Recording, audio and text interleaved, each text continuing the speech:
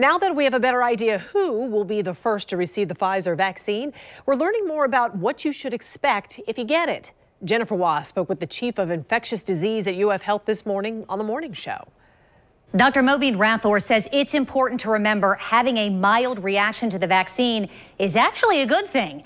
It's your body's way of telling you that it's working to protect you against COVID-19. You may get a little of a fever, you may get myalgia, muscle aches, and may feel a little, not very well, headache, and some swelling and tenderness and pain of the arm. That is to be expected. That is not an adverse effect. That is an expected reaction of the body to a vaccine. Dr. Rathore says the body's reaction is similar to what someone who received the shingles vaccine experiences, so it should not deter someone from getting vaccinated. He says from what we know right now from clinical trials, the vaccine should offer protection for up to 4 months. When might the recommendation come that we can give this to our kids?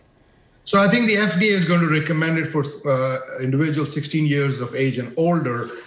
There were some concerns, and rightly so, mostly by the pediatricians on the advisory committee, that there are not enough data for children 16 to 17 years of age. There is no really expectation that this would be any worse in those age groups, or they won't respond as well. I think as scientists and as physicians and advocate for children, we just want to make sure it is safe for children also.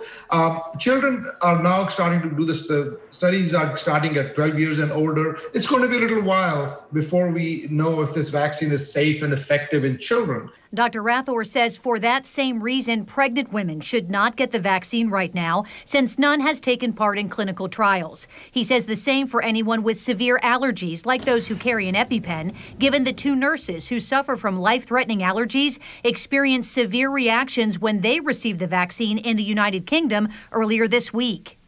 Dr. Rathore also says it is critical that anyone who receives the vaccine make sure to get both doses. He says while you have some protection after the first, you do not have complete protection until you get the second shot. Jennifer Waugh, Channel 4, the local station.